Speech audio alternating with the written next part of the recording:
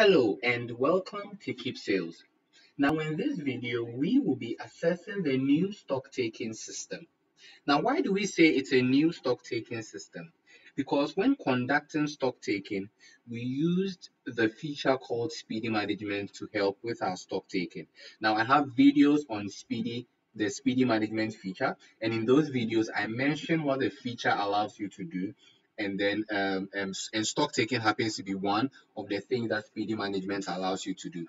Now this time we have a new stock taking system that is specifically for the purpose of stock taking.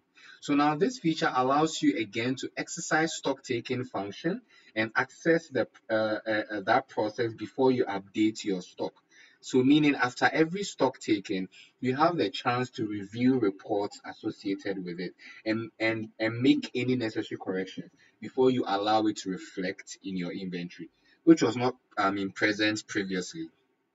At first you couldn't reverse your stock update when you made them, and it came with its own issues.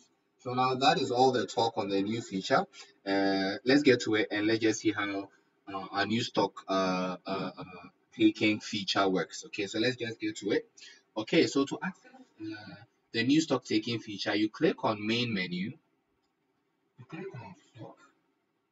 Okay, when you scroll down, you will notice the stock taking feature. When you click on this, it brings you here. Okay, so if this is the first time you come here, you realize you won't see this table, okay, with these many sessions created. Okay, so now let's get to creating a new stock taking session. So already, we already know what the whole stock taking procedure is about. So what you want to do is you now want to update your system, try to reconcile what you have in your physical inventory to what you have in the system. So you want to compare the two and then make all the necessary changes that is possible. Okay, so to do that, okay, once you are here, you click inside the new stock taking session. So let's click on that. Okay, so over here we see that you can create a new stock take session, and then say that this action will capture your current total inventory values and product quantities. Okay, so I think we'll look at that when we have actually created it. Okay, so a new stock taking session has been created. Okay, so over here we realize that our session, okay, which we are about to undertake right now, has been created, and then the status here is ongoing. Okay, so when you click inside the action, these are the options that you see. So there's one, proceed to stock taking, which is what we are going to do. There's a view report. The view report, we'll look at that in another video. And then there's delete this session. Okay, so when you are done and then you realize that no, there was an issue, there were mistakes with it, you can just click to delete this session. Okay, so let's click inside proceed to stock taking. Okay, so it takes us to another tab, okay, where now we are going to actually proceed with a stock taking. Okay, so now this what you see here reflects what will be going on the ground. Okay, so you realize that over here you select the product. Okay, so whoever is going to do the accounting, if you are the one doing the accounting, so whichever product you get to, you just select the product. So let's just say we get to this particular product. Okay, so over here, this is the information that is displayed. It tells you what the system quantity is. That is the quantity that is in the system. Okay, so over here it says 297. So now we go over to our shelf or wherever that product is, and then we count. So after we have counted, whatever figure that it is that we were able to arrive at is what we will put inside the counted quantity. So if it was 297, the exact 297, we put it there. Okay, so let's just select a couple more. Okay, let's just go to the next item. So we have dress. Okay, in the system it says we have 12. We go to our shelf or wherever that product is, we counted, and let's just say it was 15 instead of 12. Okay, so we put that over there, and then we go to the next item. Okay, so in the process of doing stock taking, what you are doing is you are trying to set everything right.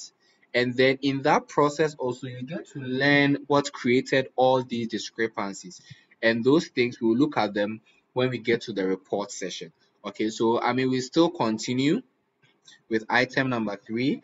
When we counted, it was the system says we had 3. Let's say when we counted, we had 2. Okay, so let me quickly uh select a couple. 700, let's say this we have 700 as well. Let me select about 10 items. This we had 15.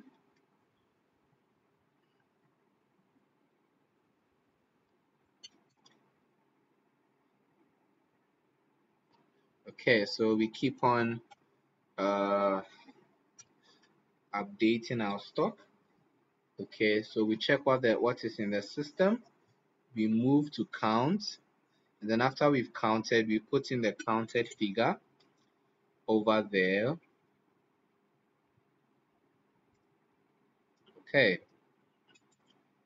okay, so we select our last item. Okay, so over here 20. Oh, let me just hit 9. Okay, so another thing I'd like us to also take note is the notes section.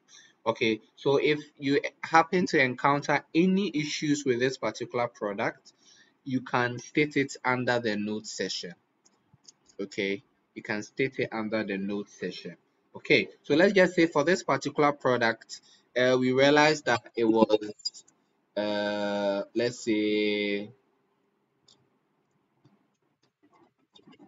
destroyed, or whichever information that you want to clarify pertaining to this particular product. Or let's say this product was counted in different shelves.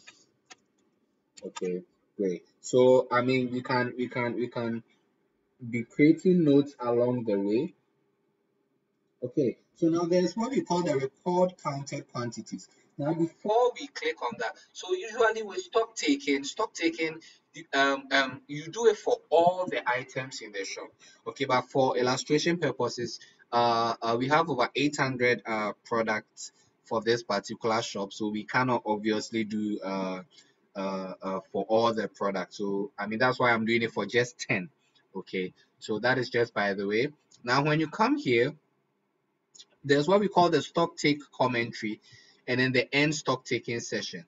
Okay, so the stock take commentary, when you click on that, if there are any other commentary that you want to add. So for instance, usually as it always happens, maybe during the stock taking process, you encountered certain products. I mean, it can be any commentary at all regarding the whole procedure. So let's just say you just want to say that there were new items on the shelf that were not a part of the inventory in our system. Then you can list them. Example, say products A B C, A B C D, blah blah blah. Okay, or maybe during the process you realize that maybe there were certain peculiar issues, like there were frequent system failure. I mean, any other commentary regarding the whole stock taking process that you want to take notes, you can, and then you just click on save. Okay, and then our commentary is successfully saved. Okay, so once we are done, okay, you click on close. Okay, so now once we have finished, okay, you just click on record counted quantities. Okay, so you can do them at a time. Okay, if you don't want to do all the products at once, you can do them in batches. So let's say for every 10 items you click on record counted quantities, and then you continue, and then you click on record counted quantities. Okay, so as you click on record counted quantities, it just goes to say somewhere else, but then it still allows you to continue with the other products without, totally ending the whole session. Okay, so when we are done, okay, then we click inside end stock take session, and then here it says that this action will disallow you from further recording any new product counts, and then this cannot be undone. Now, what this means is that when you've ended this session, okay, like I was saying, when we've not ended this session, you can keep on updating your stock over here. You can continue with the stock taking process over here, okay. But then the moment you click on end stock session and then you click on OK, okay, it means that you cannot go back to record any new product count. So it means this particular session has ended. Okay, so let's click on OK, and then it tells us that stock taking session has been ended successfully. So you can now proceed to viewing the final report. Okay, so when you click on this, okay, it takes you to the report. Okay, in the meantime, we wouldn't be looking at the report now, and we'll look at it in our next video. So this has been a video on the stock taking feature, our new stock taking feature. It's an amazing feature. I really love this feature. I know you'd love it too. Okay, so over here, one quick thing that I would like to show you is the status. Okay, so before when we started, it was at ongoing. So until you have clicked to end a stock taking session, the status will read as ongoing. Now, after you have clicked that you've ended the stock taking session, which we did not too long ago, okay, when you come back to this table, you will actually see ended. Okay, now there's what we call committed. Okay, now committed is the final step. Okay, now what happens around committed is what we are going to look at when we get to viewing the report. So I won't jump ahead of myself. I'll just say that stay glued to the next video. Don't miss out on our next video. Thank you so much. Thank you so much for watching this video. I hope you enjoyed it. I'll be waiting for you in the next video. So see you later in our next video. Have a nice day and bye bye.